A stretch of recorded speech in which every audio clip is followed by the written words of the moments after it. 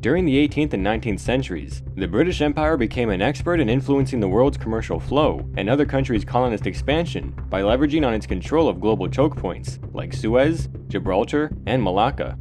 During this period, short-range naval artillery created the necessity of placing cannons closer to the enemy ships, so forts started being built on the coastline and at sea, protecting the entrance of ports and cities. Many countries, in particular the US, Britain, and France, built extensive military fortifications on uninhabited islets and emerging sandbanks, like those still visible in the Hudson River, the Solent Strait, and France's west coast. However, after World War I, artillery range became dramatically more effective, and these offshore forts became obsolete for military uses. Almost a century later, the drive to build offshore military installations has never been more relevant than now. In modern days, 18th century offshore forts have been replaced by huge island bases hundreds of miles away from land. Many of these modern island bases can be found decades before there were reefs or barely emerging sandbanks. In the last 2 decades, the Chinese government has pushed for the construction of air and naval bases on artificial islands in the South China Sea, unilaterally claiming exclusive sovereignty over the majority of this body of water, setting the so-called 9-dash line. However, China is not the only player with a military presence in the Pacific and Indian Oceans. Malaysia, Taiwan, the Philippines, and Vietnam all have military outposts in the South China Sea.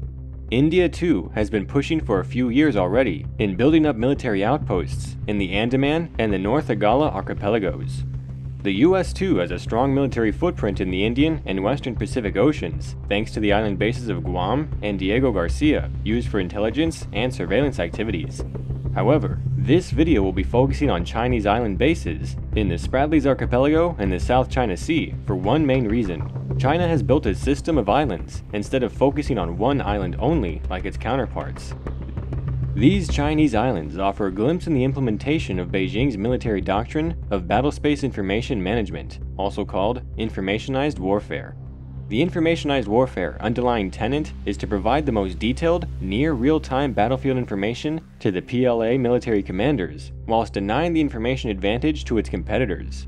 This is achieved by creating a network of intelligence gathering capabilities, superior in both number and quality to what China's adversaries, see the US, can field in the region. In order to obtain such an advantage, the People's Liberation Army has been focusing on increasing its reconnaissance and intel capabilities, both in terms of quality and numbers, creating overlapping radar coverage on different platforms, on land, sea, air, space, and even underwater. All these different signals are combined together, offering a more resilient and accurate system compared to those revolving around one centralized network. A review of satellite imagery shows staggering numbers of surveillance and communication systems. Across its 7 outposts, China has installed some 33 major satellite dishes, over 50 high-frequency antennas, and around 30 air and surface search radars. The South China Sea plays host to really good examples of how modern weapons have changed military doctrines. Avoiding the risk of hitting civilian targets, particularly in highly congested air and sea spaces, makes the South China Sea the perfect sandbox, pun intended, to test out these new weapons in a highly trafficked environment. Through this body of water travels about 1/3 of the total global shipping, connecting Africa, Asia, and Europe.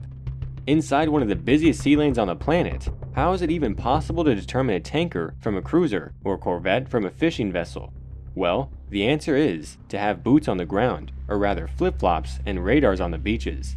In the context of the South China Sea, remote emerging sandbanks and reefs have been transformed into unsinkable intelligence sensor platforms equipped with airstrips, maintenance hangars, and ports. These act not just as reconnaissance outposts, but as fully fledged intelligence gathering hubs. But how exactly are these islands structured? A February 2018 article in the Philippine Daily Inquirer gave an insight of unprecedented clarity in the vastness of infrastructures and buildings on Chinese-occupied features in the Spratly Islands in the southern part of the South China Sea. On the 7 Chinese-occupied islands can be found numerous sphere-shaped objects varying in size and capabilities. These are called radomes and are presumably hosting satellite communication equipment and radars capable of identifying ships, aircraft, and missiles over a radius of hundreds of miles. Some analysts believe that the various typologies of radar have been installed on these outposts. Most probably, these can be operated on different frequencies, covering a wide range of the electromagnetic spectrum. This variety makes it possible to have a better situational awareness thanks to different coverage and resolution that each radar can offer. So having radars operating on a variety of frequencies allows finding that sweet spot between line of sight coverage and radar resolution, thus expanding the PLA's detection capabilities. From commercially available satellite imagery, it is possible to count about 27 of these radomes on Chinese outposts in the Spratly Islands. Whereas the majority are installed on ground level, some of these are found mounted on the top of towers, some even 36 meters tall. Towers offer an elevated platform that greatly helps surveillance radars, providing a better angle for target detections and reducing ground and atmospheric noise. Radar-used frequencies are very similar to optical frequencies, so their line of sight is limited by physical objects, so Earth's curvature, mountains, and clouds can all diminish a radar's range. So compared with ground-level radars, those on top of an elevated structure have a wider line of sight coverage as it has a better scanning angle, improving its detection capability. However, there's one type of radar that has a coverage over Earth's curvature under specific meteorological conditions. This type of radar uses the phenomenon of atmospheric refraction to send radio waves over the horizon and through the same path to receive the target's echo. Over-the-horizon radars have been installed on the 3 biggest islands. These have a publicized maximum range of 450 kilometers and are found in couples on opposite tips of each island, presumably to improve triangulation. On the Spratly Subi Reef can be seen a so-called elephant cage, a VHF radar system publicized in China as a counter-stealth radar. These radars have also been publicly advertised in other countries as long-range anti-stealth radars for their capacity of transmitting at very high frequencies. For example, Jindalee radar in Australia has a reported range of 1 to 3,000 kilometers.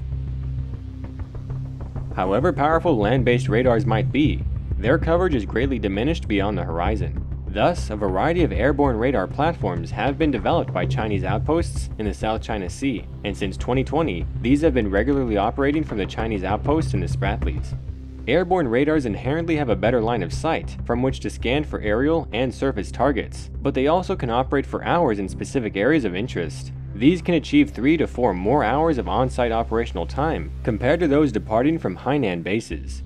A wide variety of air platforms can use the outpost airstrips from signal intelligence, electronic warfare, or even anti-submarine warfare. Chinese private companies have also been working on developing reef and offshore floatable sensor platforms. The most significant example of this has been represented by CETF Ocean E Station. This platform features a small radar system, optic systems, and presumably underwater surveillance sensors like hydrophones and sonars. A total of 7 of these systems have been installed already, mainly around Hainan Island at the northern fringe of the South China Sea and on one Bombay reef in the Paracel archipelago. However, it shouldn't be excluded of future deployment in the Spratlys. No matter the century, the one holding the better intelligence has its chances of victory drastically increased. As we've seen in this video, modern artificial offshore features can be used for multiple intelligence purposes. The numerous land, sea, and air-based reconnaissance, surveillance, and intelligence systems in the Spratlys create an intricate, overlapping, and redundant system of systems, setting up an extremely complex, informationized environment in the South China Sea, ensuring supremacy of information over the region. The variety of platforms and types of radars used in the relatively small area of the southern South China Sea points to the PLA's idea of creating the most precise battlespace information control.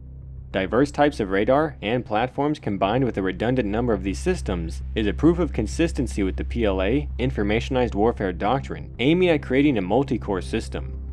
This is not one base equipped to the teeth with all radar possible, but multiple bases with overlapping radar coverage and overlaid defense systems.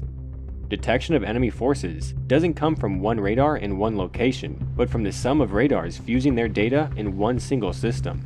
This network combines information from land, sea, air, space, and even underwater base systems, creating a network that can deliver the needed information to PLA commanders.